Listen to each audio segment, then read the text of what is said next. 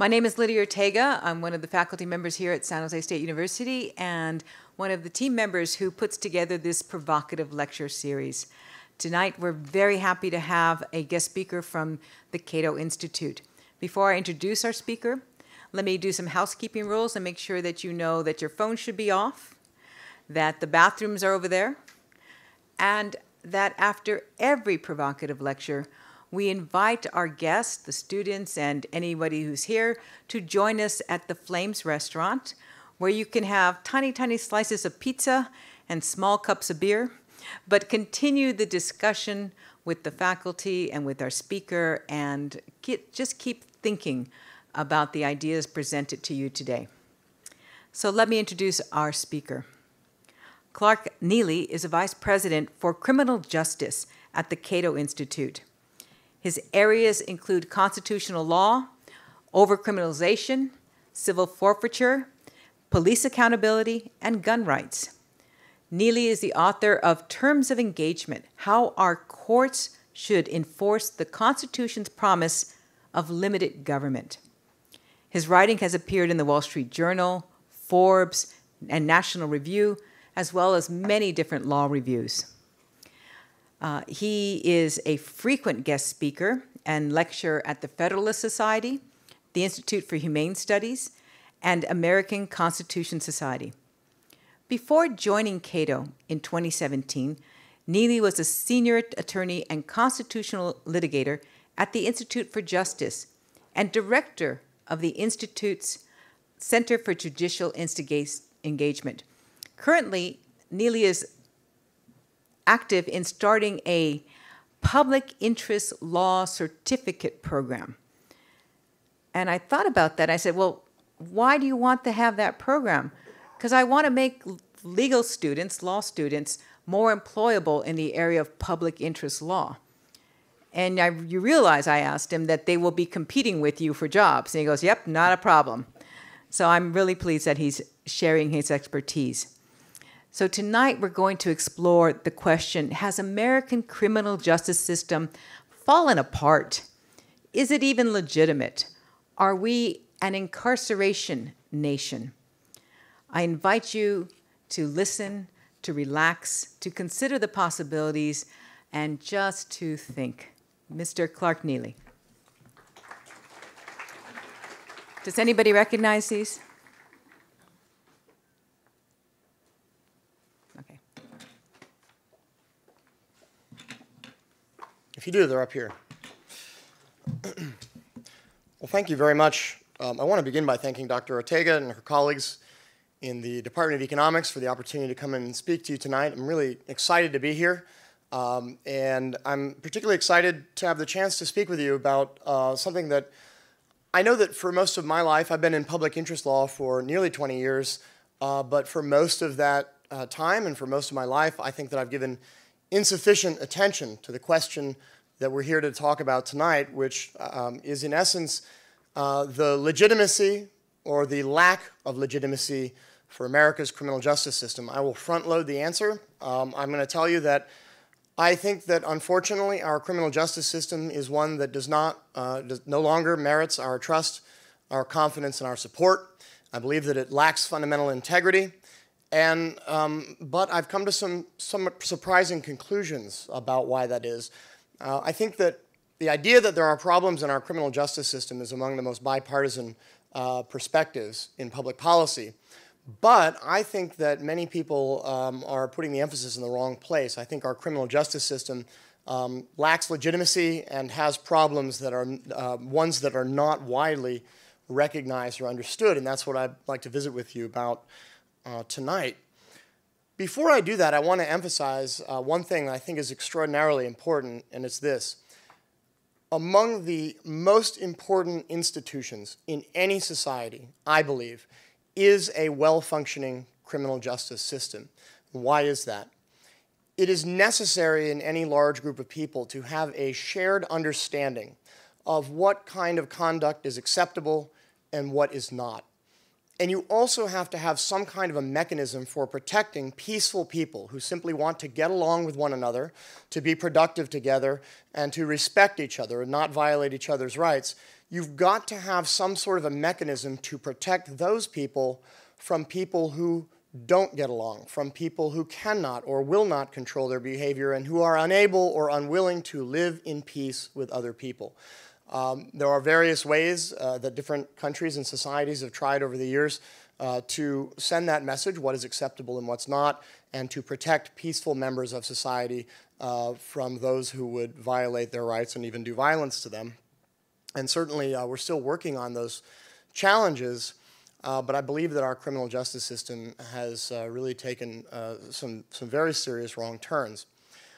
Let me quickly illustrate, if I may, the importance of having a well-functioning criminal justice system, which I would define, I should define that term up front. I think that a well-functioning criminal justice system has two particular attributes. First, it appropriately punishes those who deserve punishment.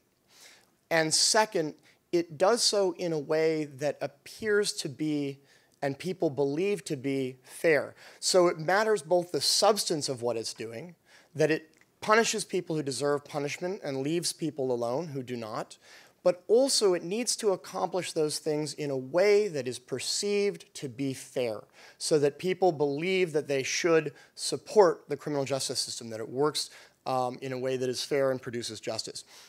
There are many ways to sort of emphasize how important a well-functioning criminal justice system is, but let me give you a couple of illustrations from a wonderful book called Pirates, Prisoners, and Lepers, Lessons from Life Outside the Law by a law professor named Paul Robinson at the University of Pennsylvania. The first illustration that Professor Robinson gives in his book is a description of what happened at a number of communes back in the 60s and 70s that essentially tried to create a society with no criminal justice system. They pledged in these communes that there would be no punishment. In fact, it was one of the organizing principles of these communes. I will skip a detailed description of what then happened. You can probably, some of you, surmise. But I will say two things. If you were at one of these communes, two things you would know to a certainty. First, you don't leave any food lying around if it's yours and you ever want to eat it again because it's going to be taken. And second, you would never, under any circumstances, bring a child to one of these communes because these communes tended to attract people who, for whom the prospect of no punishment was extremely desirable, and they behaved accordingly. And these communes did not work, and in fact, in rather short order, they became extraordinarily unpleasant places to be, because they simply had no way to distinguish between good and antisocial behavior and to appropriately punish people who refused to respect other people's rights and to get along with them peacefully. Another illustration from the book that I find quite evocative was Professor Robinson's description of wagon trains moving west on the Oregon Trail. This was an extremely arduous and difficult trip, as I'm sure you know. And it also turned out to be extraordinarily important how you timed your departure. Most of these wagon trains left from St. Louis, which is sort of the edge of civilization at the time. And it was extraordinarily important when you did that, because if you leave too early, you will encounter snow on the Great Plains. Your oxen will not have any forage to eat. They will die, and you will follow shortly thereafter. If you leave too late, by the time you get to the Rocky Mountains or the Sierra Nevada, it will be fall and there will be snow and you will get stuck. And you might have to eat your companions and then you'll still be stuck. And that actually, of course, happened in one expedition. So, mattered tremendously when you left, and it was a very, very narrow margin. And these wagon trains did not stop for anything. They didn't stop for injuries. They didn't stop for childbirth, for people who got sick, for hunting parties that wandered off. They simply kept forging ahead because they didn't have the time. But according to Professor Robinson, guess what? They did stop for one thing and one thing only, and that was a criminal trial. If somebody was, if somebody had engaged in some misconduct, someone had killed someone else or stolen their stuff or some serious misconduct, the entire wagon train would stop so that they could determine who did what to whom and assess an appropriate punishment. And it was so important and it was so central to holding together these little micro-societies as they were moving west, that if another wagon train came upon the first wagon train while it was doing this investigation and trial, the second wagon train would even stop so they could participate. So for me, that's a very evocative illustration of just how extraordinarily important having a well-functioning criminal justice system has always been perceived to be, and in fact is. And as I said before, I unfortunately have come to the conclusion that America's criminal justice system is not functioning properly and does not deserve our trust, our support, and our respect. And I want to take the remaining time to lay out the reasons for that. And there are basically three, in my judgment. First, we criminalize far too much conduct, and particularly non-wrongful conduct. We criminalize a tremendous amount of conduct that involves people doing things that don't hurt anybody else and don't violate anybody else's rights. And that's what I mean by non-wrongful conduct. And we criminalize a great deal of it. And more than that, we criminalize activity that perfectly decent, otherwise law-abiding citizens wish to engage in and will continue to engage in, notwithstanding the fact that it is illegal. And so in effect, what we do is we turn large numbers of citizens who are peaceful, decent people into criminals simply by defining particular activities that they wish to engage in as crimes. And I'll elaborate on each of these in a moment. The second thing that we've done to undermine America's criminal justice system, we've taken the very heart of it, the cornerstone, the key innovation that made America's criminal justice system different from the criminal justice systems of almost every other country in the world, and that was absolutely essential to a fair and apparently fair process. In other words, a process that delivers fair results and that has the appearance of fairness. And what is this cornerstone? What is the heart of the American criminal justice system and the thing that makes it so unique? It is the criminal jury trial. It is the constitutional provision for public participation in the criminal justice system, public participation in passing judgment on other citizens. Absolutely central to the American criminal justice system, and we have taken it, the criminal jury trial, and we have ripped it right out of the system. It barely exists anymore, and it has been a disaster. And the last thing that we've done is we have created what amounts to a policy of zero, or if you want to quibble, near zero accountability for law enforcement. So all of this, the investigation of crimes, the prosecution of crimes, the punishment of people who have been convicted, all of this takes place in an atmosphere of near zero accountability for those who enforce, prosecute and prosecute the laws and administer the punishments. When you add these three things up, the first I refer to as unconstitutional overcriminalization. Second, the practical elimination of citizen participation in the criminal justice system by practically eliminating criminal jury trials, and our policy of near zero accountability for law enforcement. All of that adds up to a criminal justice system that I no longer consider to be legitimate and that I don't believe deserves our support. All right, let's take each of those and look at them a little more carefully. One thing that I think we fail to do as often as we should is to ask the following question. What limits, if any, are there on the government's ability to criminalize particular kinds of conduct? So the Constitution, which I have here in my hand, the Cato Pocket Constitution, I commend it to you, does list a number of constitutional rights, and those are probably some of the easiest. So, for example, could the government ban Harry Potter books? And this is not whimsical. I mean, it's whimsical, but it's not completely unrealistic. There have certainly been states and local jurisdictions that have banned books from time to time. And I suspect most Americans, perhaps not all, but most Americans would immediately recognize that there's at least a concern there. Banning books is something that I think most of us probably realize there's probably some limit on that. Maybe there's perhaps even something in the Constitution about that. And of course there is. The First Amendment provides that Congress shall make no law abridging the freedom of speech, and that has been interpreted to extend to books. So that's pretty easy. The government doesn't get to ban books. But believe it or not, it actually gets pretty hard after that. There aren't that many things in the text of the Constitution that are explicitly protected. And so when we get into conduct and activities that are not obviously covered by any specific provision in the Constitution, things start to get a bit murkier. And one of the most significant questions, I would say, in all of constitutional law is whether the government has to have a good reason to put you in a cage. Let me say that again. Does the government have to have a good reason to put you in a cage? Morally and philosophically, there is a very obvious and clear answer to that, and the answer is emphatically yes. From the standpoint of constitutional doctrine, which is to say constitutional law as interpreted by the Supreme Court, there was an equally clear answer, and it is no. In general, the government does not have to have a good reason to put Americans in cages. And how do we know that? Well, the way we know that is that the Supreme Court has chosen as its default setting, in terms of the standard that it applies when it reviews laws for constitutionality, an utterly toothless standard called the rational basis test, which is nothing more than a judicial rubber stamp. It is a fraud and a charade. And by the way, I used to litigate these cases in my old job as a constitutional litigator at the Institute for Justice. I litigated these cases for 15 years and then wrote a book about it. You might even say that I am sort of the Captain Ahab of the rational basis test. I've sort of been chasing it around the constitutional planet trying to get a harpoon into it.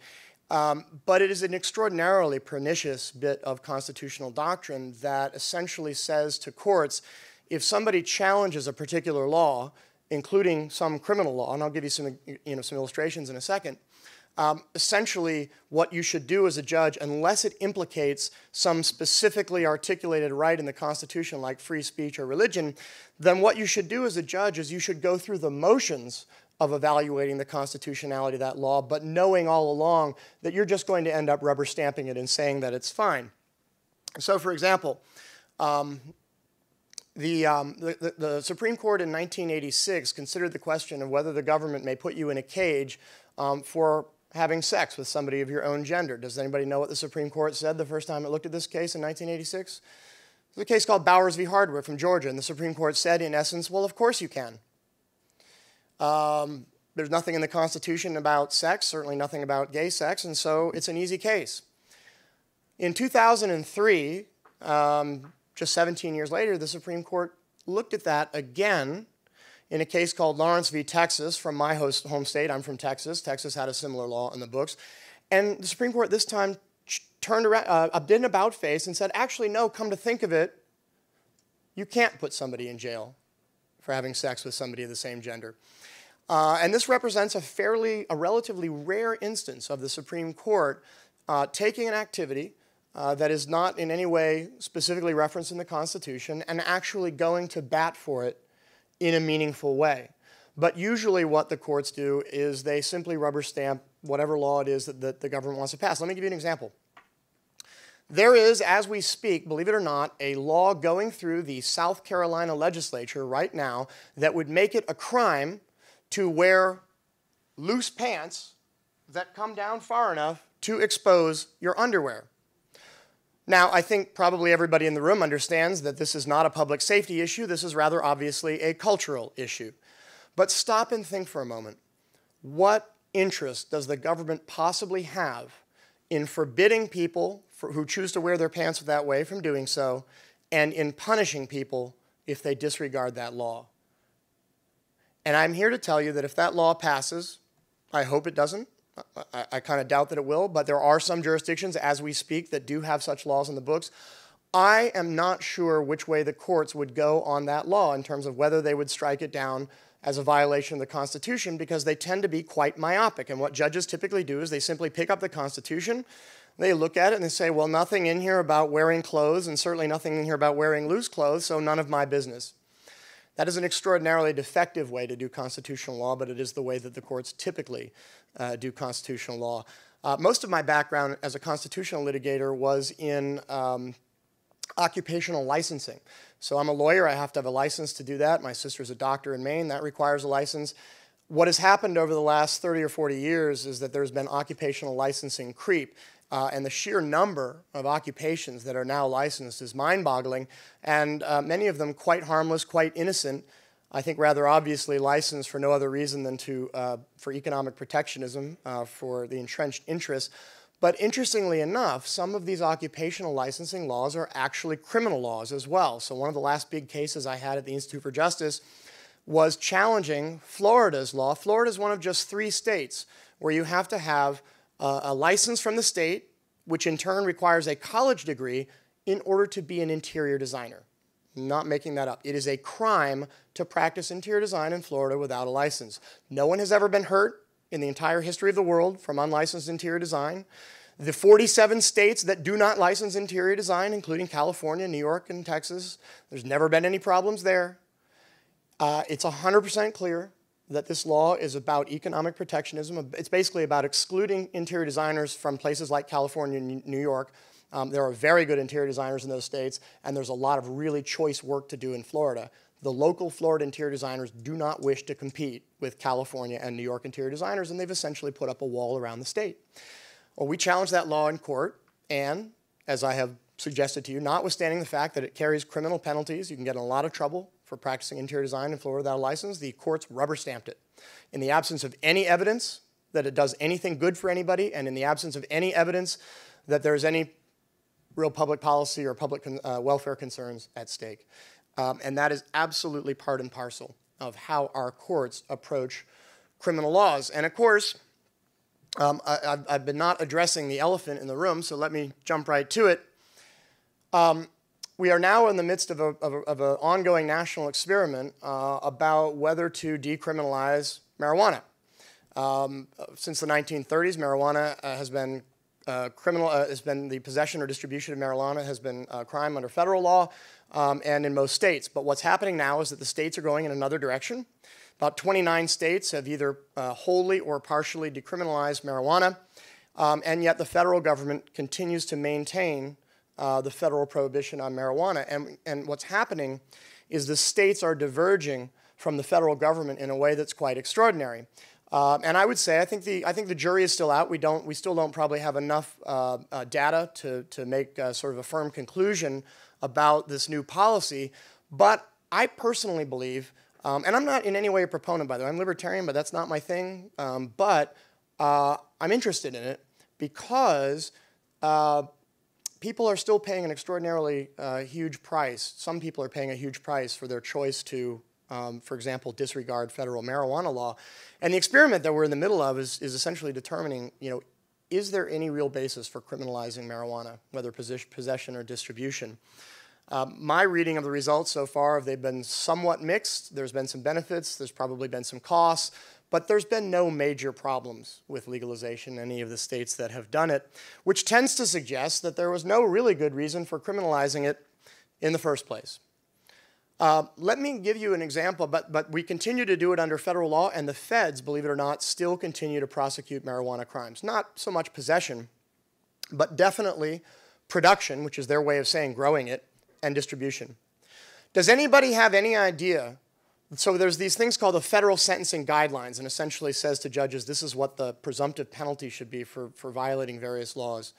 Does anybody want to take a crack at what is the guidelines penalty for growing 1,000 or more plants of marijuana plants? So if you happen to be doing that, you've got some extra land, you are pretty good, you got yourself a really green thumb, and you're growing 1,000 marijuana plants, and the federal government decides they want to come in and bust you for that, the minimum penalty under federal law is 20 years in prison. And the maximum penalty for that is life in prison. And federal judges hand out decades like Halloween candy for these kinds of crimes. It is an extraordinarily serious thing to be caught growing a bunch of marijuana in this country at the very same time that you may live in a state that says, we have no problem with it. And that's what I'm talking about in terms of divergence. And it also emphasizes the point I made earlier that the courts are allowing the government to criminalize conduct and impose extraordinarily harsh penalties on people who have done nothing fundamentally wrong. They have not invaded anybody else's rights. They have not hurt anybody. They have done nothing more than simply live peacefully and in some cases grow a bunch of marijuana in their backyard, either for themselves or for others. And that is the kind of system that we live in, where we have, and by the way, a majority of Americans now support decriminalization of marijuana, but Congress hasn't moved on it because it's difficult to appear to be soft on crime, which is how they perceive any kind of move in the direction of lenity. And so that's an example of where we are. And I'm here to tell you the feds absolutely prosecute these crimes. In fact, there was a case that just came down from the Federal Court of Appeals in New York where a father and son were arrested for what was apparently a rather substantial marijuana grow operation in upstate New York. And they were charged with growing more than 1,000 marijuana plants, conspiracy to distribute, and a number of other charges. And when the son insisted upon his speedy trial rights, the Sixth Amendment to the Constitution guarantees you a right to a speedy and public trial, they thought that was so crazy because his father was offered a plea deal. I don't know what the plea deal was. Actually, they knocked it down from 1,000 marijuana plants to 50, which is a much, much lighter penalty. His father probably got maybe a year or two. So that was the deal his father took. And when the son refused to even enter into any kind of plea negotiation, insisted on going to trial, this was thought to be so extraordinary that on the basis of nothing else than his insistence on going to trial, they had him sent out for a mental competency exam. And then when he came back with a clean bill of health and insisted again on going to trial and not negotiating a plea, they thought that was so strange. And this time he insisted he was going to represent himself. Well, that was so strange, they sent him out for another mental competency exam. And then they did it a third time. And because this is New York, this didn't happen quickly. This poor man languished in jail for 7 years before he ever got a trial. 7 years of procedural maneuvering because it so flummoxed the court system and the prosecutors that anybody would insist upon their speedy trial rights and not take the rather sweet offer that had been sent his way by way of a plea. I'm getting ahead of myself a little bit on the plea bargain, but I wanted to touch base on a couple of other things. One of the ways I think we know that, for example, the drug war is a public policy to which we as a country are only somewhat committed is, and I would love to do this as a natural experiment. I don't think it's likely to be possible, but if anybody in this room finds himself in a position to do it, please do. I posit that the President of the United States could end the drug war within the year, even if Congress disagreed. In other words, even if Congress did not want to change the law, I posit that the President could do it by doing one thing: instructing the U.S. Department of Justice to devote as much effort and as many resources at interdicting drugs on college campuses as they do in inner cities. We absolutely have the stomach for sending the fathers and sons and mothers and daughters of the inner city off to prison for decades for drug crimes. I am absolutely confident that we do not have the stomach to send the sons and daughters and siblings of doctors and lawyers and senators and others whose children go to college. And I haven't been on campus for very long, so I won't even surmise. I have been on campus at some schools out east, and there's a lot of drug activity in many of those schools. And the feds know it, and law enforcement knows it, and they by and large leave it alone. Because the drug war is one that we are not serious about waging, and it represents a policy to which we are not truly committed as a country. And yet, law enforcement continues to wage this war with pitiless violence. And I'll get to that in a moment. So one of the problems I think that we have in the system is one of incentives. You think about the incentives that members of law enforcement face. If you're a police officer, you have to show that you're productive in some way. That essentially boils down to the number of arrests or citations that you issue. Talk to anybody that you know in law enforcement. My experience, at least, is they will tell you they are expected to come back from the end of a shift with a certain amount of citations or arrests, and otherwise, if they don't come back with that, they are thought to have not had a very productive shift. So we've got this incentive that they're out there. We've got these thousands and thousands and thousands of laws that are available to enforce. I assume most of you know this. You really can't operate a motor vehicle for more than about 30 seconds without committing an infraction, so that's available. And so we have all of these different infractions and crimes that people can commit at any given time, and we've got law enforcement out in the field with very strong incentives to find something, anything, that they can charge you with, whether it's a traffic infraction or even jaywalking or some crime that they can arrest you for, just to show that they're productive. Prosecutors, too, have to be productive, and the basic way that prosecutors demonstrate their productivity is by getting convictions. There's no real other way to show that you're being productive as a prosecutor, and so these are the incentives that law enforcement face. And this makes the rest of us very vulnerable, because every time you find yourself in the presence of a police officer or a prosecutor, they've essentially, whether formally or informally, they've got a quota to meet. And every minute that they spend talking to you is a kind of a sunk cost. That's a minute they spent during their shift, for which they are not going to be able to show anything if they don't issue a citation or make an arrest.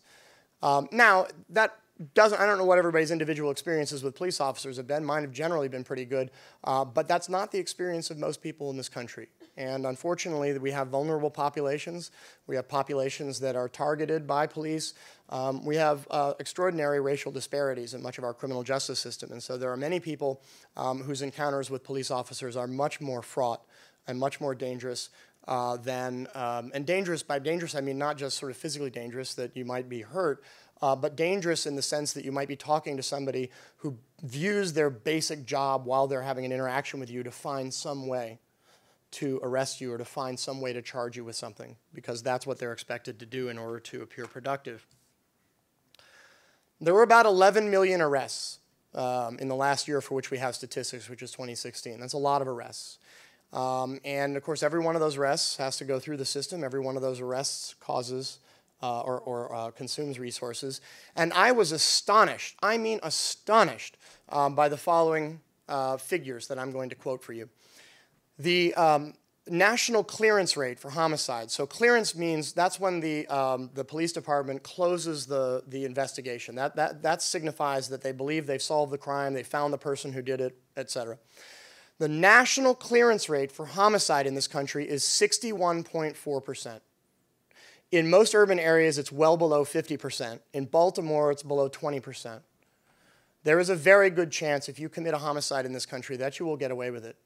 For all violent crimes combined, the national clearance rate is below 50%. And for property crimes, the national clearance rate is below 20%. And yet, in 2016, there were more arrests for marijuana-related offenses than for all violent crimes combined. Let me say that again. In 2016, there were more arrests for marijuana-related offenses than for all violent crimes combined, notwithstanding those abysmal clearance rates that I just shared with you. How on earth could that be? And my theory is that the marijuana arrests and other drug arrests represent low-hanging fruit. It is a lot easier to arrest somebody for drug possession or distribution than it is to solve a homicide or a rape or a robbery. Among other things, people who engage in those kinds of actions are very careful to try to hide their tracks. Well, not always, but usually very careful to hide their tracks. It's a very serious crime. And it's also kind of hard to cajole somebody into committing a homicide. It's hard to suggest to somebody that maybe they'd like to go and do an armed robbery today. But it turns out to be very easy to do that with drug crimes, to cajole somebody into going and buying drugs and to set them up that way. That happens all the time. I think in part because we're increasingly, as a country, I think most of us are increasingly losing faith in the drug war. We're less and less convinced that drug prohibition has accomplished anything good or that it should be enforced anymore. And so people who violate various drug laws, they don't get, generally speaking, a lot of social pushback. And I think probably for most of us, if your friends discovered that you've got a side business of robbing grocery stores or banks, you'd probably get some social pushback on that. You'd probably get some disapproval from your circle of friends. But I suspect that most people who do drugs and even people who sell them get a lot of pushback for that. You don't get a lot of social disapproval. What you do get is a tremendous amount of attention from law enforcement. One of the most vivid and I think telling images of sort of the modern era is every once in a while on Twitter, you'll see a police department with a picture of a table, and there will be a dozen or 2 or 3 dozen plastic bags full of marijuana. And the heroic officers who achieved this bust will be standing behind it, and they'll say, "This department congratulates officers so-and-so and so-and-so, for their tremendous police work and taking whatever it is, 10 pounds of marijuana off the streets." Has anybody ever seen this? Does anybody know what Twitter then does? What does Twitter collectively then do in response? They mock this department. The floodgates of contempt and ridicule open up as people say, "Oh, I feel so much safer that you were able to get 10 whole pounds of marijuana off the streets," right? And those poor Domino's delivery guys who won't be so busy tonight because of that. And it's amazing. It really is worth seeing. In fact, I don't usually like to do PowerPoint, but if I was going to do a PowerPoint, I would go and get one of those tweets and show it to you, because the outpouring of mockery and derision that comes from sort of the general Twitter community, which I'm not saying is representative necessarily, I think is incredibly telling, as is the utter tone deafness of these police departments, they still don't get it. They still don't get that, you know, with the exception maybe of the parents of those officers, nobody is very proud of that bust. And most people wonder, was there not something else you could have been doing that might actually have made the community safer during that time? And so, unfortunately, that's where we've gotten to. 11 million arrests, more arrests for marijuana-related offenses than for all violent crimes combined. I think the incentives are perverse. I think the incentives are misaligned. And I think we could be doing a lot better. Now, let's move from over-criminalization. Let's move from the government making it illegal to do things that don't hurt anybody, that don't violate anybody's rights, that don't particularly make the community worse. So we've talked about that. The government criminalizes a tremendous amount of conduct that doesn't make our lives any worse and doesn't make our communities any less safe, and then puts a tremendous amount of resources into policing those useless crimes, those pointless crimes. Let's talk about what then happens when you find yourself in the system, because this is really where it gets particularly horrifying. At the founding era, criminal justice, the criminal justice system and the procedures were simple and straightforward. And virtually nobody hired a lawyer to represent them in criminal cases because a criminal trial was short and sweet. You showed up, the government, usually there weren't even professional prosecutors, the government hired some lawyer to come in and represent the government. If you had any witnesses, you put your witnesses on the stand, they put their witnesses on the stand, and you know, in a few hours, you got a decision from the jury about whether you'd committed that crime or not. Very straightforward. And virtually nobody was represented by a lawyer. In 2018, it is completely the opposite. Not only does virtually nobody represent themselves anymore, virtually everybody has a lawyer, the process has become so complex that you really would be almost crazy. Like, remember that story I told you about the guy who kept saying he wanted to represent himself? They weren't wrong to wonder if he was okay in the head. I mean, they were wrong. He wasn't, didn't have any mental impairments, but you wouldn't be wrong for supposing that somebody who thought that they, in representing themselves in a criminal case without counsel, would be entering into anything like a level playing field for that adjudication is absolutely wrong. Criminal law, and particularly criminal procedure, has become extraordinarily complex, and I think it is fair to say that unless you are a professional criminal defense attorney, you really have no business trying to represent anybody, including yourself, in a modern-day criminal trial. The other thing that was unknown at the time of the founding was something that's become very much a part of our system, and that's plea bargaining. There were no plea bargains at the founding. Occasionally, someone would show up at their trial on the first day and say, you know, my conscience just compels me to say, I did it. I'm guilty. I did it. And then there would be, sentence would be passed. But they didn't do the kind of haggling and the back and forth, which I'm going to describe to you in just a moment. And so our criminal justice system has really transformed because, I'm going to give you some more statistics, plea bargaining has come to almost completely displace the criminal jury trial, and that is extraordinarily problematic for a number of reasons. What you get with criminal jury trials is not only a better process. I think you get a better process because it's always important to have people from outside the system, to have people who are not jaded, who are not cynical, who don't see the same things every day, because they work in a court system or because they work in law enforcement. It's important to bring in a bunch of people who don't participate in that system or are not fixtures of that system. The Greeks, by the way, called this sortition, the idea of bringing non-professionals into policymaking or into some aspect of policy, and they thought it was really important, and so did the framers of our Constitution. If you read the Bill of Rights, you will not fail to notice the central place of the criminal jury trial in our criminal justice system. But what we've done now is we've basically crowded out criminal jury trials with plea bargaining. Today, 97% of federal criminal convictions are obtained through plea bargain. 97% of federal criminal convictions are obtained through plea bargain. In the states, it's about 95 or 96%. Here's a question that every single American should be asking themselves, and that should frankly keep you awake at night, and that is this.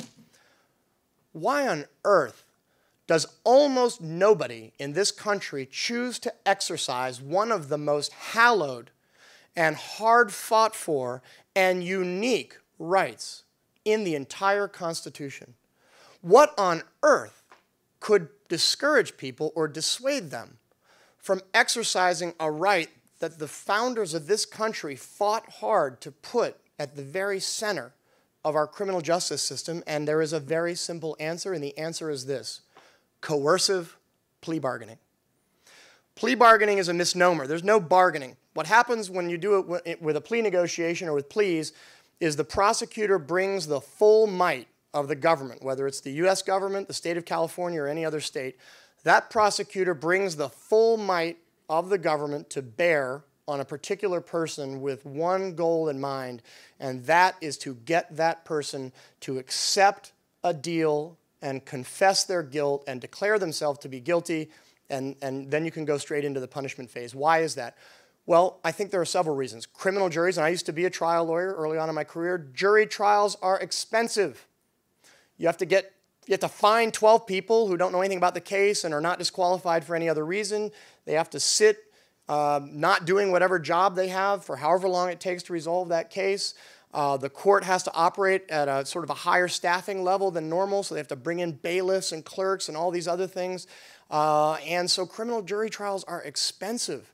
They are time-consuming. They are inefficient. And from the prosecutor's standpoint, worst of all, they are uncertain.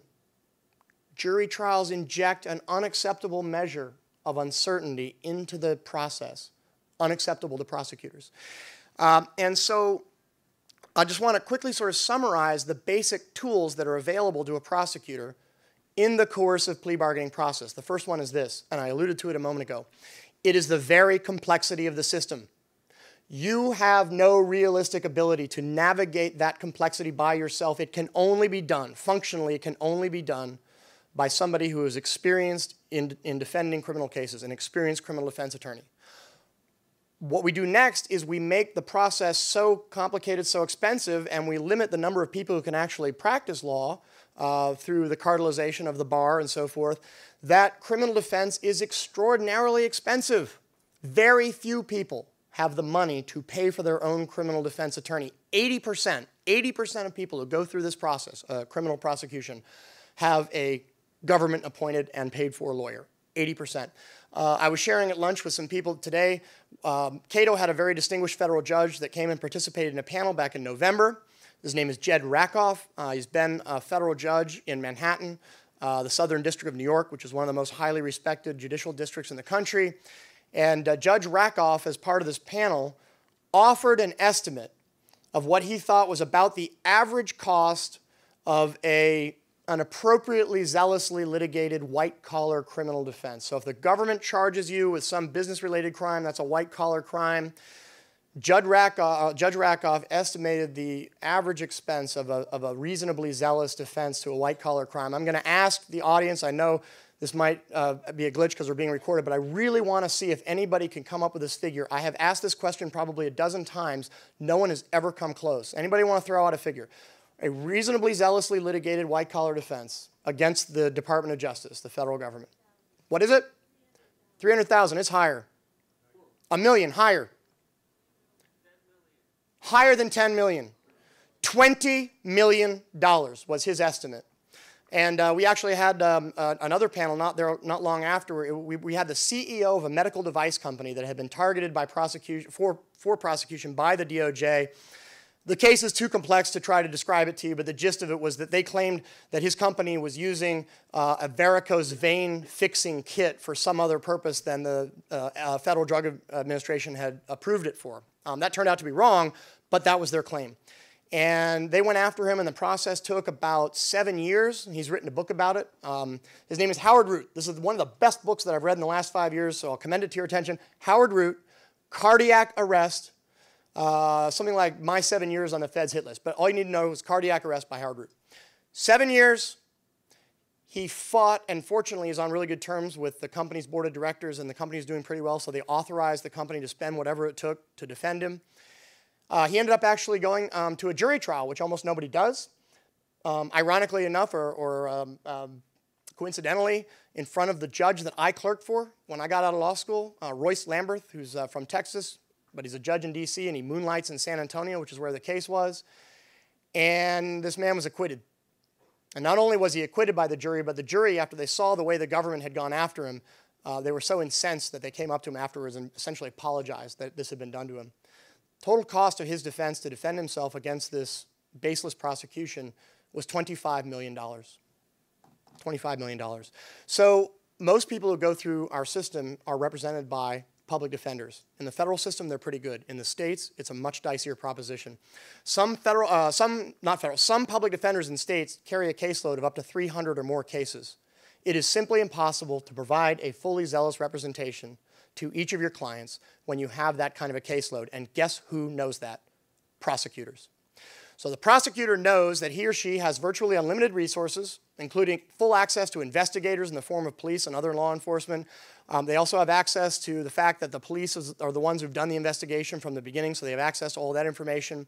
And they have the ability to bring the full weight of the government to bear on that defendant. What does that defendant have? A government-paid-for lawyer who doesn't have any investigator, who has a docket of sometimes hundreds of cases, and is plainly outmatched in terms of resources. Unfortunately, this is just the tip of the iceberg. The number of ways that prosecutors have to make the playing field unlevel and to coerce a plea bargain go on and on and on, but I want to touch on a couple more. Under federal law, it is a felony. It is a felony to provide any witness with a thing of value in exchange for their testimony. It's bribery. And there's a very good reason for this. Because witnesses who have been induced to testify for one side or the other in a trial may manufacture their testimony in exchange for the thing of value. As Alan Dershowitz, who's a famous law professor at Harvard and a criminal defense attorney, put it, a witness who has been bribed or a witness who has been paid for their testimony may not only sing, they may also compose. There is one group of people in this country to whom that statute does not apply, and who are not only permitted to bribe witnesses, but routinely bribe witnesses, and it is part and parcel of the way they do criminal law. Does anybody want to guess who these people are? They are called prosecutors. Prosecutors are specifically authorized to bribe witnesses and are not bound by this law, and they do it all the time. What is the number one thing that prosecutors use to bribe witnesses? That's right, less jail time. They drop charges, they recommend less jail time to judges at sentencing, et cetera, et cetera. And I would put to you that that is even more valuable to many people than money. I can't think of a sum of money that I would take in exchange for 10 years in prison. And they offer those kinds of deals all the time. That is bribery. And it has all of the same risks that prompted Congress to make it a felony. And a very clever criminal defense attorney about 10 years ago, now more like 15 years ago, had this light bulb go on in his head, and he said, hey, wait a minute. This law doesn't exempt prosecutors. There's nothing in here that says that they get to do this, and dropping charges or recommending reduced time, that's absolutely a thing of value. And he brought it up in the context of a case he was defending. He's defending a woman who'd been charged with, I can't remember what it was, some kind of business fraud or something like that, and he said, you know, this federal law doesn't make any exception for prosecutors. They're not allowed to do this. And the trial judge did what trial judges usually do with new theories and said, that's none of my business, take that upstairs to the Court of Appeals. So he did, and the Court of Appeals agreed with him. The 10th U.S. Circuit Court of Appeals that covers Colorado and Kansas and a few other western states, they agreed. And the U.S. Department of Justice went completely bonkers. There was no way they could take this sitting down because this is how they practice law. This is how prosecutors do what they do. So they filed a motion asking for the entire 10th Circuit to hear the case. Federal courts of appeals generally hear cases in groups of 3 judges. They said to the 10th Circuit, we need all of you to get together and reconsider this ruling. And the 10th Circuit reversed, sitting en banc, meaning all the court, they reversed and said, well, technically there's no exception for prosecutors in the statute, but they really need, this is how prosecutors do what they do, so we're just going to read one into the law. So this is something that prosecutors have the ability to do. They have the ability to, you know, essentially, I know that, well, they're not supposed to do it, and I'm pretty confident that most of them don't do it, but sometimes they do it. They essentially have the ability to amplify their case, to manufacture missing testimony when they need it. Again, they're not supposed to do it. It's an ethical violation if they do it, but we have anecdotal evidence that it happens more often than you might think. Highly problematic. Another thing that's not uncommon for prosecutors is to threaten the friends and family members of defendants. So for example, if you know, they find some drugs in your house, in your closet, and they want you to take a plea, and you dig in your heels and say, you know what, I've got some pretty good defenses. Maybe the police shouldn't have been in there. They didn't have a warrant to come in the house. I'm going to fight this one. It's not at all unusual for prosecutors to say something like this. Well, now, that's not your house, is it? That's just your room in the house, but your mom, she lives in that house too, doesn't she? So technically, she was really responsible for the fact that these drugs were in the house. You know what? Maybe we need to go and indict your mom. What do you think about that? Happens all the time. It happens all the time. The other thing they can do is they can intimidate defense witnesses. They can, and it runs a whole gamut. They can say things like, oh, so you're coming to testify in support of your friend so-and-so. You know, you probably know this, but you might not. You've got a warrant out for your arrest. Man, it would sure be a shame if you got picked up after you got done testifying. You know, some police officer was hanging around outside the courthouse and realized you had a warrant and took you off to jail. That would be a real shame, wouldn't it? Did you know, by the way, you're not under subpoena, so you actually don't need to come. Just throwing that out there. It has even happened that the Department of Justice has picked up witnesses who are not in the country lawfully, but were, you know, on somebody's list. Like, you know, my friend Miguel is going to come and testify on my behalf in my criminal trial, and guess what happens to Miguel? He gets deported. That has happened. Not just accidentally, but deported because, hey, you know what would actually make our lives easier as prosecutors? If Miguel was back in his country of origin, because he wouldn't be able to testify on your behalf. As I suggested earlier, unfortunately, I could go on, but I have one more point that I want to make before we go to questions, and that is that, so let me sum up the coercive part. It is not an accident. It is not remotely an accident that 97% of federal criminal convictions are obtained through plea bargain, and that the percentage is almost as high in the states, and that most Americans do not exercise their constitutional right to a criminal jury trial. It's not because they don't want to. It's not because they don't understand how important it is. It's because we've created a system in which prosecutors have the ability to coerce, and I would even go so far as to say extort, a plea bargain out of nearly everybody who goes through the process, and that is extraordinarily problematic. The jury serves so many other functions than just evaluating the quality of the evidence, although that's really important. As I said before, one of the functions they serve is what the Greeks called sortition. It involves bringing people who are not part of the system, who are not part of the criminal justice system. They don't have any particular dog in the fight. They bring them into the system so that they also are part of passing judgment on people who have been accused of crimes. They also bring with them transparency. Jurors get to hear, for example, about what was involved in this investigation. In the Howard Root case, for example, the jury got to hear about the ways that the prosecutors had threatened and intimidated witnesses, and they were very put off by that. If the case doesn't go to trial, that information never comes to light and we don't know about it. Jurors also provide extraordinarily important feedback. There are some parts of the country where prosecutors simply will not file simple drug possession charges because they have learned that they cannot get criminal convictions in front of juries. And once the local public defense, or once the local criminal defense bar knows that, they start encouraging their clients not to take plea deals and say, look, it's simple possession, go to trial, there's a really good chance the jury will acquit. That, by the way, is called nullification. When juries acquit a defendant who is obviously factually guilty, but who in their judgment does not deserve to be punished. And it is a long-standing part of the Anglo-American legal tradition. It goes back more than 1,000 years. I think it's a very important part of the criminal justice system, but jurors not only never hear about it, judges never permit criminal defense attorneys to talk about it. Judges will even permit prosecutors to ask during jury selection, voir dire, has anybody ever heard of nullification? And if so, do you have a favorable opinion of it? If you raise your hand, you're off that jury. So, the prosecutors kind of have all the cards. Here's the analogy I like to give, by the way, of what is at stake when you eliminate the criminal jury trial from the system. I liken it to the following. Imagine you had some kind of godlike power over the environment, and for whatever reason, you just didn't like insects. You got bit by a mosquito, and maybe you got stung by a bee, and you also know that mosquitoes carry disease. You don't really understand how the system works, but you've got virtually omnipotent power over it, and so you just one day decide, you know what, I'm going to eliminate all insects from the ecosystem. We know exactly what would start to happen because we understand some of the roles that insects play in that system. Plants would begin to die, trees would stop fruiting, flora would stop reproducing, many animal species that depend on insects would start dying.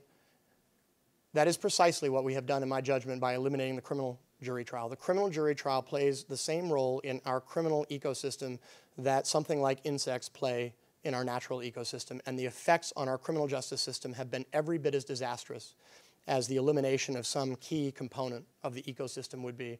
And we can't even begin to appreciate the ways that the practical elimination of the criminal jury trial has undermined our criminal justice system. The last thing I want to talk to you about is what I mentioned near the beginning, and that is the fact that everything that I've just been talking about, the over-criminalization, the perverse incentives, the practical elimination of the criminal jury trial, all of this takes place in an atmosphere of near zero accountability for law enforcement. There are really only three ways to hold a government official accountable for misconduct. Criminal prosecution. So a police officer who, there was a terrible video of a police officer in Philadelphia.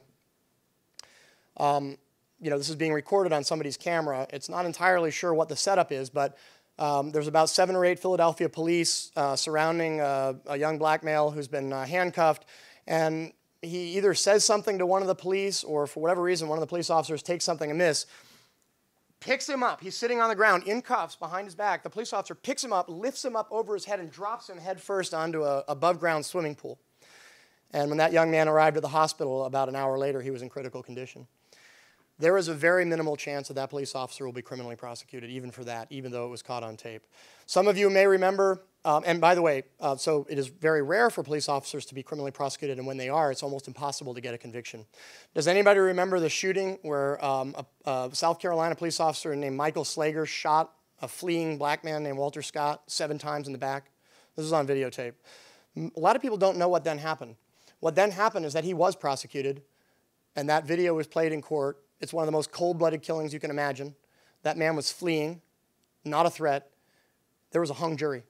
That jury refused to convict that police officer. Michael Slager, the police officer, is in fact going to go to prison, but only because the feds got involved and charged him with civil rights violations and extracted a plea in which he's going to serve at least 20 years. In fact, he was sentenced to 20 years by a judge a few weeks ago. So, but the problem is that the first route of accountability, prosecuting people who actually, members of law enforcement who commit criminal violations, doesn't work. I can get into that during the Q&A, but it doesn't work. It is not a viable mechanism for ensuring accountability. The next mechanism for ensuring accountability is internal disciplinary procedures. In other words, internal affairs investigates police officer about whom a complaint has been filed and then metes out appropriate punishment. Does that work? It does not work. It is a laughingstock. Everybody who has any familiarity, even proponents of law enforcement, if they're candid, will acknowledge that doesn't work whatsoever. And that leaves us with one thing, and that is the ability of ordinary individual citizens to bring civil rights cases against police and prosecutors for their misconduct. There is a federal law that is colloquially referred to as Section 1983, and it goes all the way back to Reconstruction. It was first enacted in 1871. It's been amended since then, but the gist of it, the heart of it, has always been the same, and it says the following. Any person acting under color of state law, that means any public official, not federal, but any state or local public official, who injures a person, not just a citizen, but any person, by violating any right that that person has, will be liable to that person. So if a police officer or any other public official violates any right of yours, you have the ability to sue them if you're injured by it. And all constitutional invasions are injuries, so you have the ability to sue them for it. What the Supreme Court has done to this unequivocal civil rights law that provides everybody whose rights have been violated by public officials, and they have completely undermined it by inventing out of whole cloth a series of what are called immunity doctrines. And I'll just explain a couple of them really quickly. The first one is called qualified immunity. And what qualified immunity says is that instead of being able to sue police and other government officials for violating any of your rights, you can only sue them if it was a clearly established right. The Supreme Court completely invented the terms clearly established, inserted them into the statute, and thereby took a very broad statute that could have been quite effective and made it so narrow that it's virtually impossible to sue a police officer anymore, and here's why. In order for a right to be clearly established, you have to go and show that in the jurisdiction, the relevant jurisdiction, so here we're in California. If it was a federal case, you'd have to find a Ninth Circuit case because that's the Federal Court of Appeals that covers this region. You have to find a case that is directly on point where some police officer did exactly the same thing to someone else and a judge said, nope, that's not okay. That's a violation of their constitutional rights. And virtually any alteration of facts will be sufficient for the police officer to claim qualified immunity. And I could give you a whole list of really horrifying cases, but it is absolutely commonplace for judges to say in a case, okay, your constitutional rights were definitely violated by that police officer, but there wasn't any case directly on point, so he couldn't have known that. He couldn't have been on notice, and therefore you can't recover. Therefore, your case is over. I'll give you one example. There was a case recently in Ohio where there had been a motor vehicle chase. 3 police cars were chasing a guy that they thought, I think they thought he'd stolen a car. That turned out to be wrong. They're chasing him, and he's trying to evade them. They finally managed to get him cornered so that all 3 police cars have him blocked off. And one of the officers, in violation of department policy, he's already violated department policy by ramming the car, which he wasn't supposed to do. He gets out, and instead of having the person who's in the car, the suspect, exit his car, which is the proper way to do it, the police officer approaches the car. And the guy who's driving the car tries to get it in gear, put it in reverse, and back out to get away from the police officer. At that point, the police officer pulls his gun and shoots him dead. Absolutely unconstitutional. And his family, his survivors, he was killed, but his survivors sued. All 3 judges in that case held that that was a violation of that man's constitutional rights. You are not allowed to use lethal force against a fleeing suspect unless they are an immediate threat to your life or somebody else's, and he wasn't. He was just trying to back out of there. They killed him anyway. All 3 judges said that was a violation of that man's constitutional rights, but we've never had a case in which 5 police officers surrounded one car that had been chased for 2 hours on a Thursday night by a guy named Joe, and then they shot him. So, sorry, you don't get to recover. That is what has become of this Section 1983 that was supposed to be the main way, or that really remains the only viable way of holding law enforcement accountable. The Supreme Court has essentially gutted it.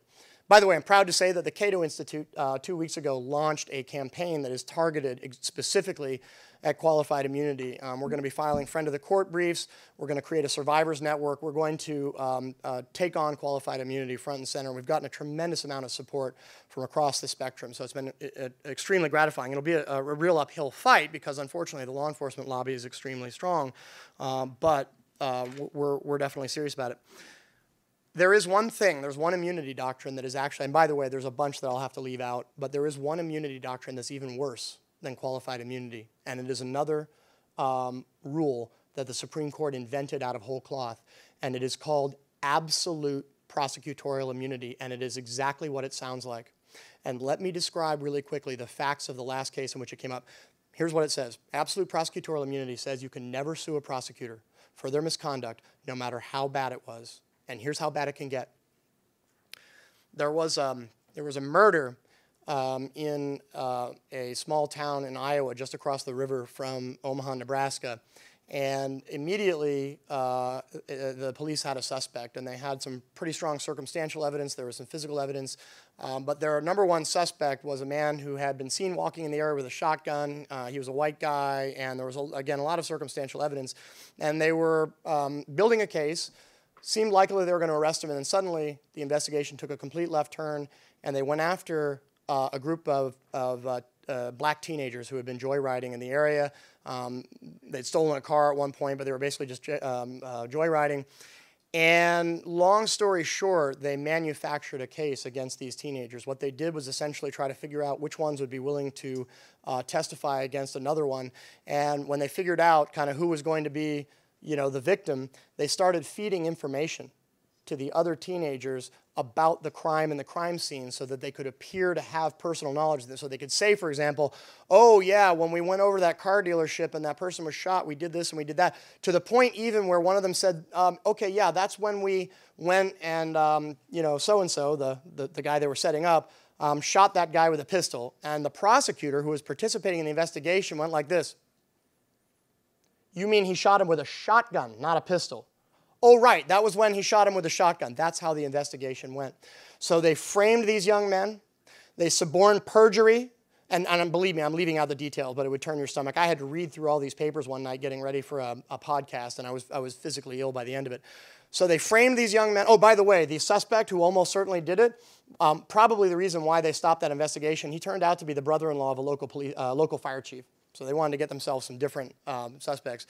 So these prosecutors framed these young men, suborned perjury deliberately, and obtained a conviction that they knew to be unjust, and these guys rotted in jail for over 20 years. And finally, they were exonerated, and they got out. And they sued these prosecutors. And it went all the way to the U.S. Supreme Court. And the Supreme Court never got to decide the case because the county that these prosecutors worked for ultimately decided that they would put up a lot of money and try to settle the case because they were apparently afraid of which way the Supreme Court would come out. Amazingly, in this case, the issue was not whether to get rid of absolute prosecutorial immunity and potentially allow these prosecutors to be sued. Everybody agreed that that shouldn't happen. Instead, the only issue is, were they truly acting as prosecutors when they helped manufacture false testimony? Or were they serving more like police investigators and therefore should be stripped of that absolute immunity?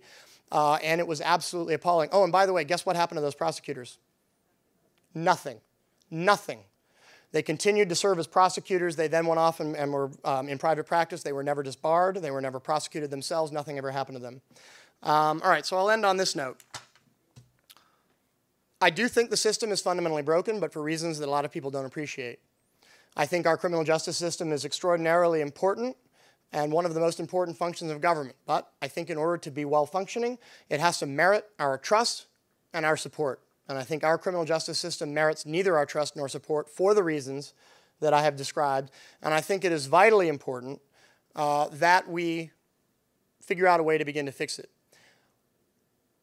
There are many reasons why that's vitally important, but one of them is a number that I'll leave you with, and that is that America, as noted in the flyer for this event, has become the world's leading jailer. We have the highest incarceration rate of any country in the world. We have 5% of the world's population and 25% of the world's prisoners. We lock up people at a rate of about 700 per 100,000, and that is about 4 or 5 times other democracies. I don't know what the right number of people to have in prison at any given time is, but I am ashamed. I am ashamed that we have that distinction of being the world's #1 jailers on the basis of a process that is as problematic as ours is. I don't know what the percentage of innocent people is in American prisons. No one knows. Credible estimates put it at somewhere between 5 and 10%. That is a figure that should cause all of us to be lying awake at night and to ask ourselves, what can we do to try to fix that system? It doesn't merit our support. It doesn't have integrity. I think it can be fixed, and I can think of few problems that face us as a country that are more pressing than to fix our criminal justice system so it's one that we can all respect and trust when it produces those kinds of results. Thank you.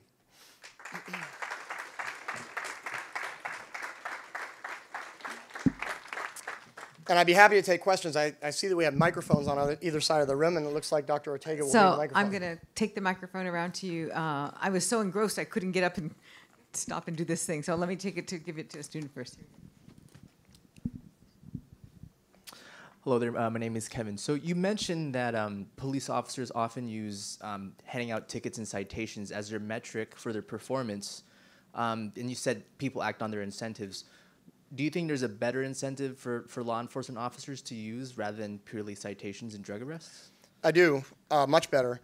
I think that, that there should be some recognition of the seriousness of the crime and the ultimate results. In other words, you shouldn't just get credit for making an arrest. That credit should be provisional depending on whether there's ultimately a conviction, right? Because that hopefully means you got the right person and that you did so without committing a constitutional violation that would result in the exclusion of the evidence, which happens, not as often as I think it probably should, but it does happen.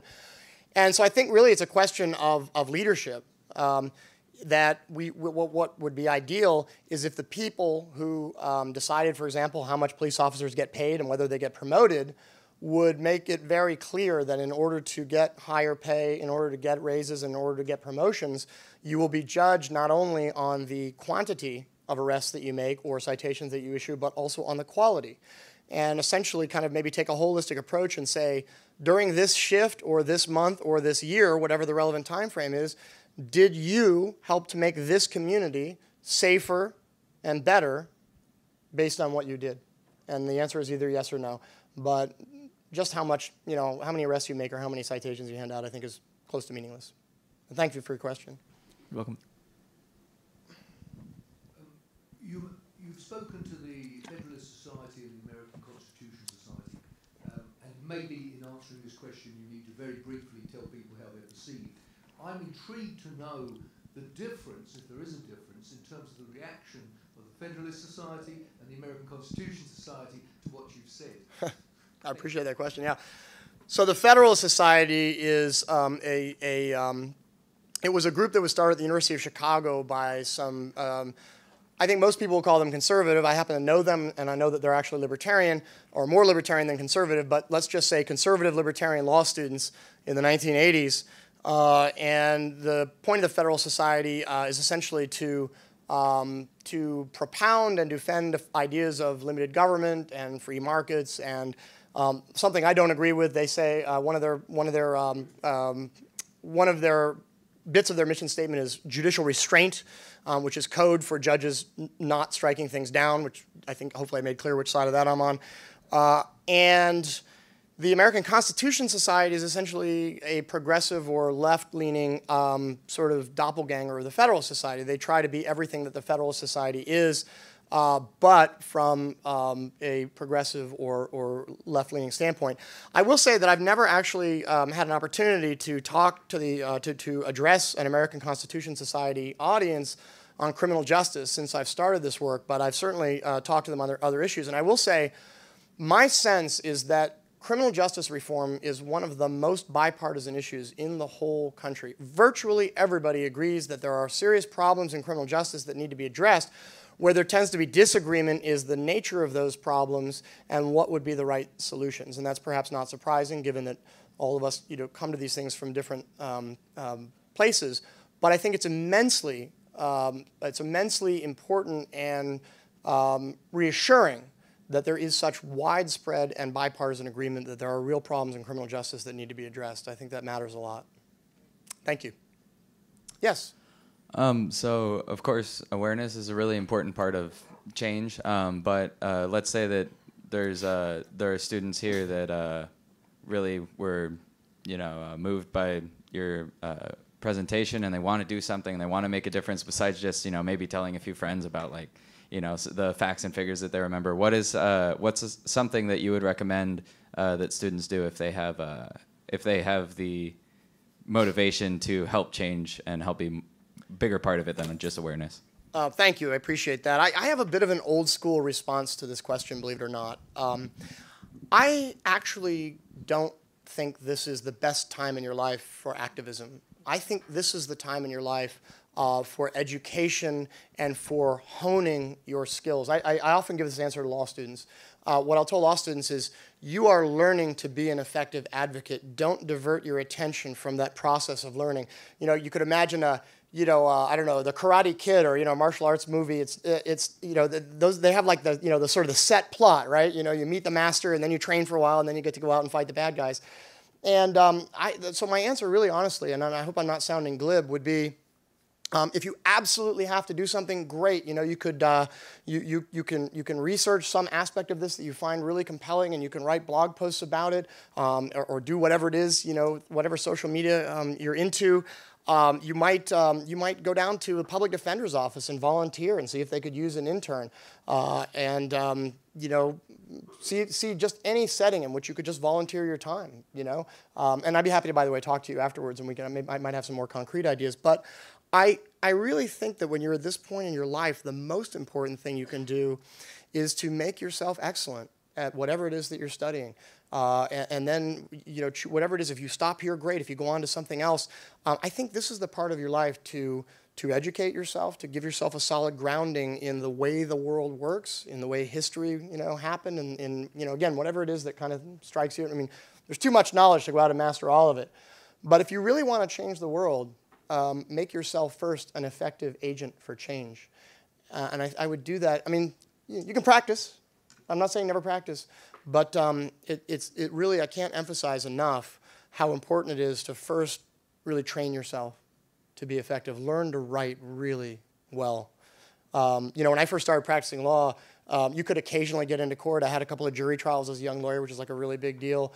But the one field that I know a lot about, which is litigating and practicing law, virtually everything important that happens in a court case happens on paper.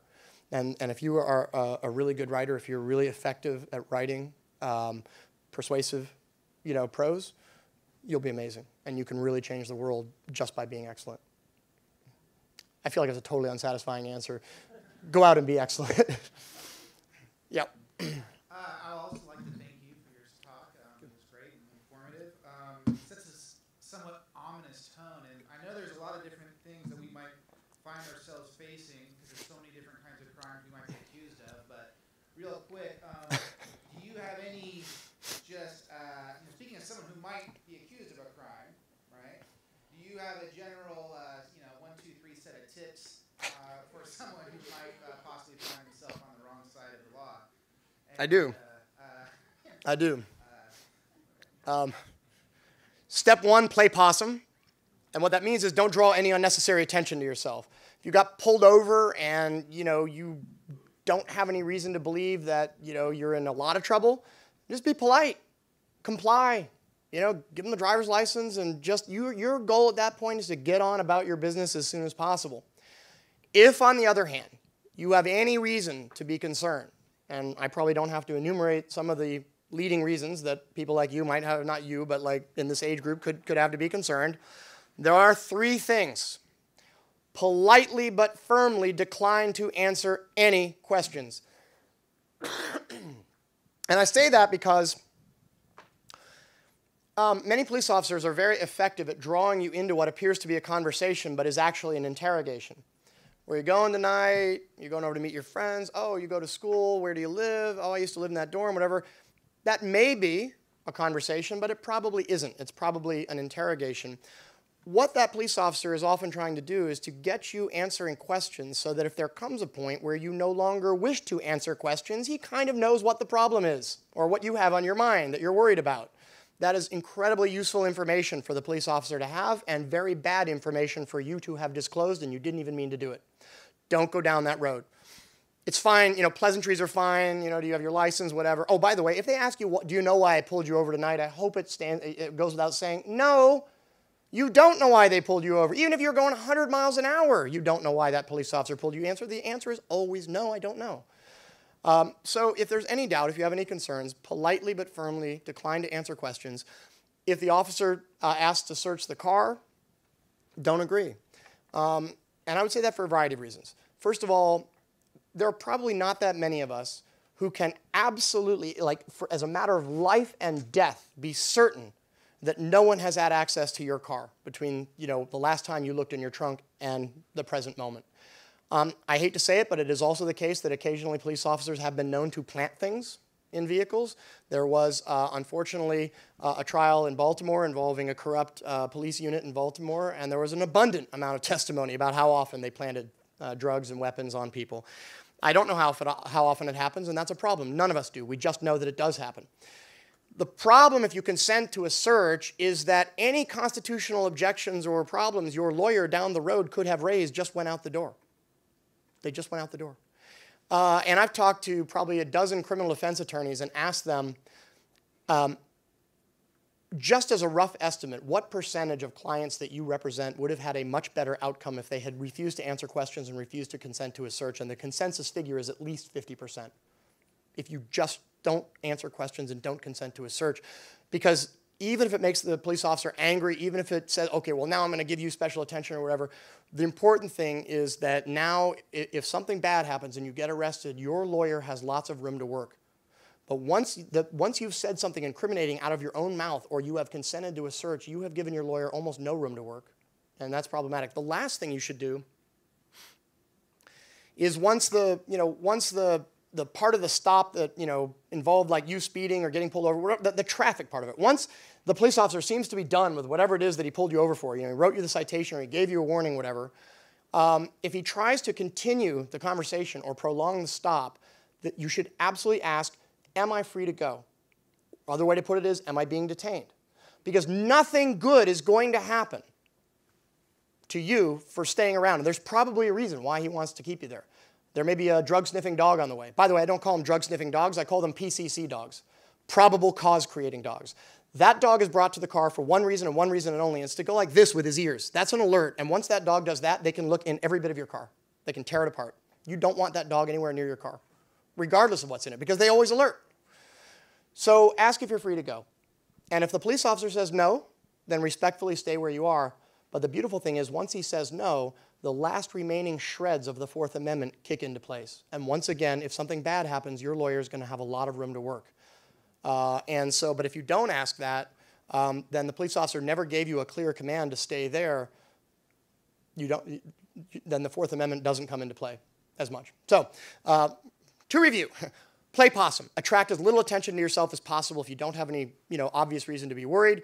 But if there's any possibility at all that it's something more than a moving violation or a speeding ticket or something like that, politely but firmly decline to ask questions. Do not consent to a search. And as soon as he gives you that piece of paper or whatever, get out of there. And if you're not sure whether you can leave, ask if you can leave. Is that helpful? You bet. Good luck with it. I want to thank you again. So I have two questions. One quick one and one kind of one that you can expand on. Okay. The first one would be, does coercive plea bargaining, independent of forging testimonies and manufacturing outcomes, immediately result in a charge, arrest, and ultimately a sentence without a trial by jury? Or does it go to trial? No, the whole point of a plea bargain is to avoid trial. So essentially what you are offered is, if you will agree to plead guilty to this, that, or the other thing, then we, the prosecution, will do whatever. We'll drop the remaining charges and we'll recommend to the judge that you get a lighter sentence. That is called a plea offer. And if you accept that plea offer, then you have entered into what is called a plea bargain. That will be written up, you will sign it, and that will be the end of your right to a jury trial, because you will now have confessed your guilt and agreed to enter a guilty plea, and it becomes very difficult to undo that at that point. But the whole point of it is precisely so that the prosecution does not have to convict you in open court. That's what they are trying to avoid. And when we see that the interest of state law enforcement, federal law enforcement, and judicial systems have, in a sense, aligned interest in keeping the net of criminality casted and growing, in your opinion, what's the incentive on the macro scale? Is it high potential for monetary gain, like you mentioned, the $20 million cost in defense, or is it to maintain a sense of departmental importance? What could it be? Unfortunately, it's much more mundane than that. Basically, everybody just wants to keep their job. And in order to keep your job, you have to appear to be at least as productive as you were last year, right? And ideally, you're a little bit more productive. And productivity in law enforcement basically means bodies in cuffs for police and bodies in prison for prosecutors. That's basically how we measure productivity. And so in a very real sense, if you've got X number of people employed in law enforcement and you had Y number of arrests and Z number of convictions last year, if those same number of people want to still be employed next year, and they do, then they have to at least equal and perhaps exceed the number they did last year. And it's just that simple. There's a really interesting study by a guy named John Pfaff in a book called Locked In, which is for one of the big books in criminal justice right now, where he documents that it was like 20 or 30 years ago, the chances of being prosecuted for any given crime for which you had been arrested were pretty low. Something like, 1 in 8 or 1 in 10. So basically, if you got arrested for something, there was a pretty low chance that you would get prosecuted. Nowadays, the chances of getting prosecuted are very high, are much higher. And he surmises that what's driving this is that 20, 30, 40 years ago, only the big cities had full-time prosecutors. Only the big cities had a DA's office. Now, virtually every town and city of any size has a full-time prosecutor. That prosecutor has to be productive enough to keep his job or her job. They have to justify their position. How does a prosecutor justify his or her position? By getting convictions. It's as simple as that. And so the rate at which people who have been arrested are then prosecuted has been climbing steadily, and his surmise is because we have a much larger number of full-time professional prosecutors, and they have got to appear to be productive. And the way you appear to be productive is by getting people convicted. And it's a pretty horrifying but pretty simple calculus. Yes. Thank you again for coming with this important issue and all the details that you brought to light. I also want to point out the gentleman who was asking earlier about what people can do about it.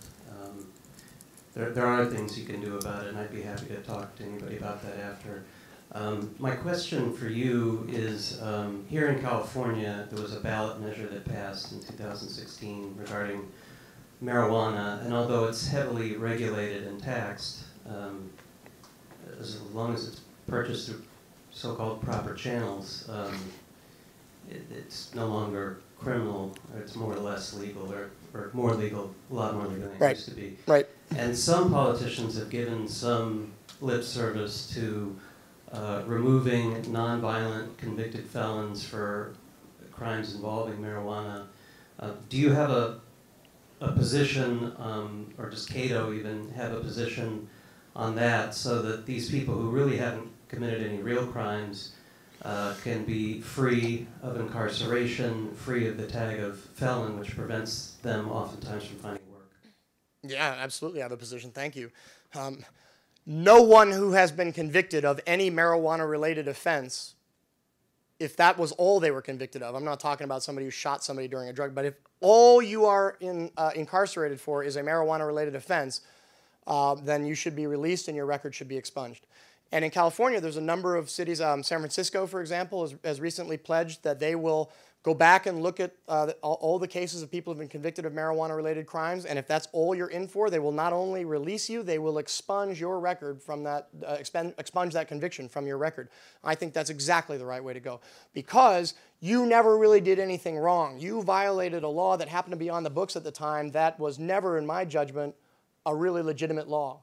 I frankly would take the position now that criminalizing simple possession of marijuana, I think, is probably unconstitutional. If it properly read, the Constitution simply does not authorize the government to put people in cages because they happen to prefer one relatively harmless, it's not totally harmless, let's put it this way, because they prefer an intoxicant that is a lot safer than alcohol, demonstrably safer than alcohol.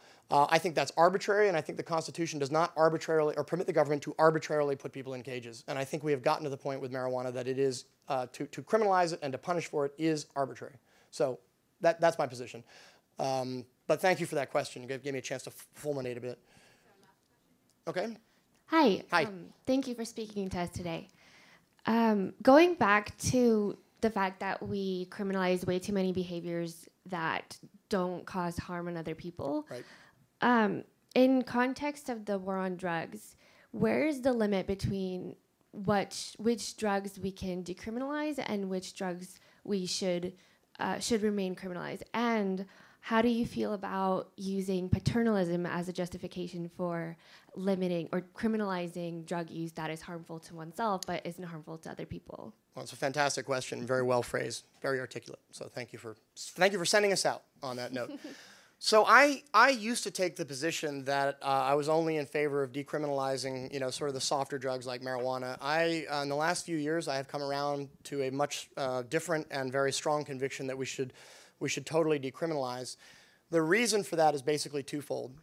First, there is this issue has been studied and studied and studied, and we've been waging the drug war, depending on how you count, for like 45, 50 years. It appears that we have achieved nothing with the drug war. It doesn't appear that we've discouraged much drug use. It doesn't appear, as we certainly haven't made the communities any safer. It's really difficult to identify anything, and I mean anything positive, that has been accomplished by enforcing drug prohibition. The other thing that I became increasingly aware of was the absolute pitilessness and violence with which drug prohibition is being enforced in this country. And you can go on YouTube and see things that would absolutely shock you. Let me leave you with one very vivid example. There was a SWAT raid in Georgia a couple of years ago where they had gotten a tip from a confidential informant that somebody in some house was selling some drugs. I can't even remember what it was. Let's say it was something worse than marijuana. Maybe it was heroin. Who knows? So they decide that they're going to do a drug raid. By the way, that's how drug warrants are commonly executed now by full-blown SWAT teams. And when they got their briefing, there was no mention of any children in the house or anything like that. So the SWAT team gets to the house, and somehow every member of the SWAT team misses the fact that there are now children's toys all over the front yard, and there's a minivan with 2 children's car seats in the minivan. One of the SWAT officers takes a flashbang grenade, which is an incendiary device that you throw into a room that you want to enter, It goes off, it makes a really loud noise and a disorienting flash, and it's essentially so that you can go in there with a tactical advantage. Police officer throws the incendiary grenade in through the living room window, and it lands in a crib that is occupied by a 3-year-old boy. It goes off and nearly burns him to death. At which point, his mother is not allowed to attend to him. They take him to a hospital. His life is barely saved. He'll be permanently disfigured. That SWAT team completely disclaimed any responsibility. The state of Georgia disclaimed any responsibility. They wouldn't even pay the medical bills as far as they were concerned. That's just, you know, he was just in the wrong place at the wrong time. I'm not saying that happens all the time. I am saying that happens with more frequency than I can stomach, and I don't want people out in the field claiming to do that on my behalf. You are not doing that on my behalf. So those are my 2 reasons for, not because I necessarily think that it would be a good idea for people to be doing drugs. I don't. But I am quite convinced that the drug war we've had plenty of time to document if the drug war was doing anything good, and no one's been able to show that it has. And second, once you realize the way in which that drug war is being waged, I just want no part of it. And that leads to your last question, which is, do I think that paternalism is a sufficient or a legitimate basis for criminalizing activity? And the answer is no, I don't. When you propose to put another human being in a cage, you ought to have a really good reason. And the fact that you think they were doing something that was harmful to themselves does not constitute a sufficiently good reason. And by the way, it is going to be very rare that whatever it is that they were trying to do to themselves is worse than what they're going to experience when you put them in a cage. And so, as both a philosophical and a practical matter, I do not support paternal, even well-meaning paternal instincts and motivations as a basis for enforcing criminal law.